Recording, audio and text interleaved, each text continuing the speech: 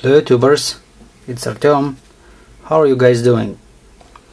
Today I wanted to show you my project I'm working on.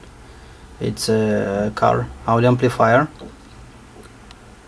which I'm building from this switch mode power supply and 4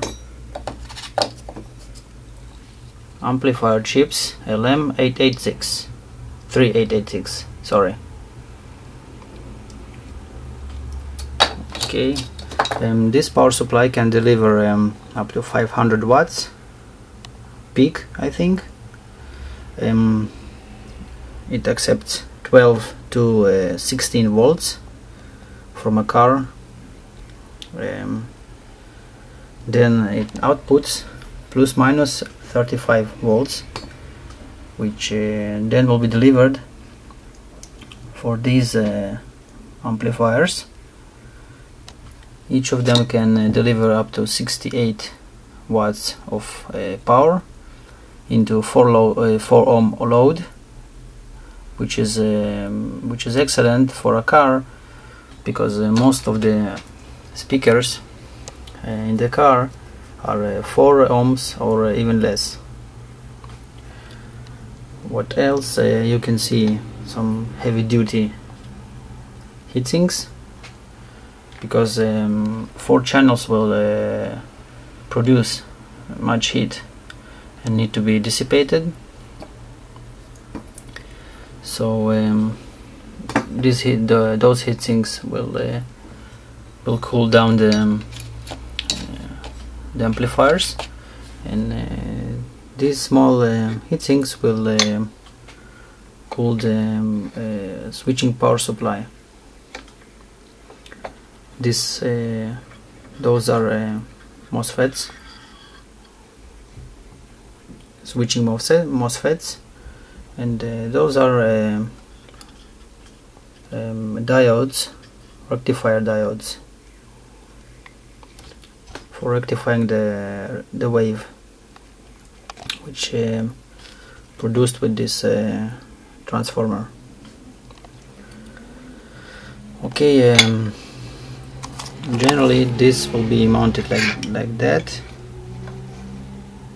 this side, and the same way on this side. Of course I will isolate each component, because the central tab is I think it's the middle connection, and generally I don't want that the components will be connected together.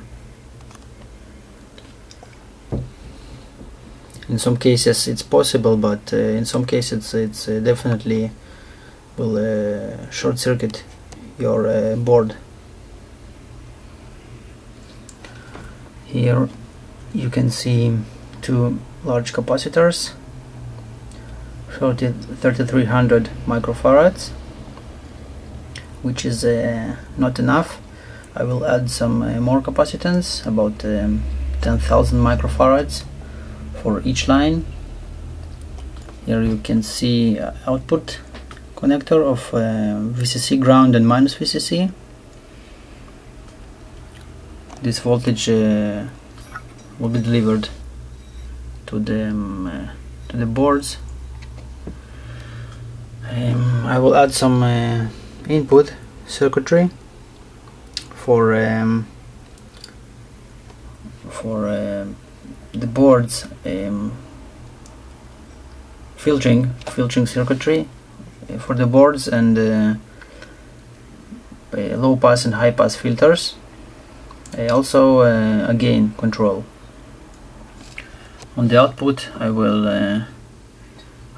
add no protection circuitry, because all of the protection is done inside the amplifier itself, like over circuit protection, short circuit protection, sorry, overload protection, and also it has a thermal shutdown. Very nice amplifiers. I have used these already in my previous amplifiers. They sound amazing, just so cheap, and